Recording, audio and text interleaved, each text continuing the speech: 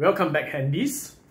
Now in today's video, you're going to see how we can do this from the mixed number to an improper fraction without having to resort to models. So from the previous video, you should know that in this fraction, 1 whole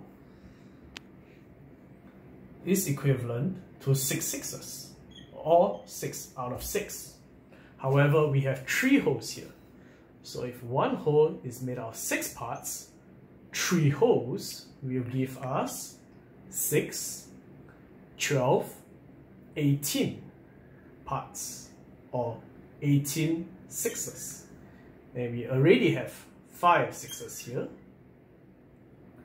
So 18 sixths and 5 sixths will give us a total of 23 sixths. Or we can read this as 23 out of 6. Now let's take a look at the next example. Here we have 4 wholes.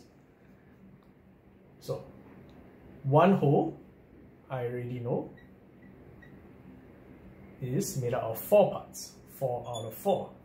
So as we have 4 wholes here, let's check using our 4 times table. 4, 8, 12, 16. I'm fast. 16 quarters, or 16 out of 4. We already have 1 quarter, or 1 out of 4. This gives us a total of 17 quarters, or 17 out of 4. Let's move along to the last question. This is a huge number. But if you're handy with maths like me, we can do this very quickly. 7 wholes, 1 whole is made up of 9 parts. So 7 wholes is made up of 7 times 9, which will give us 63 parts out of 9. And we have 2 9s left here. So altogether, this will give us 65 parts out of 9 parts needed, or 65 9s.